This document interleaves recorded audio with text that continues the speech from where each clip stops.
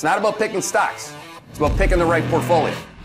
I'm going to try to tell you as many things as I can tell you in 30 seconds that could actually add to your chances of winning today or making good putts or making good swings or having good scores, right? We're not going to waste time on bullshit, right? Okay? That's just, we can waste minutes at a time.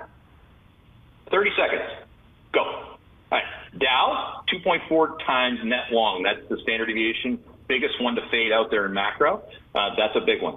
S&P 500.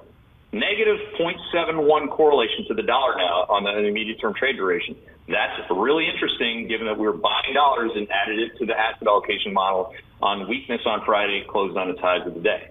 Point number 3, NVIDIA, trade line, broken, 441, trend line, holding, 389.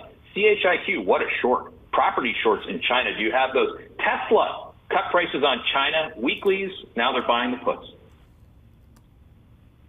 36 seconds. Shit. I'll get better. All right. Now, how many of you really look at the world that way, or do you need your top pick?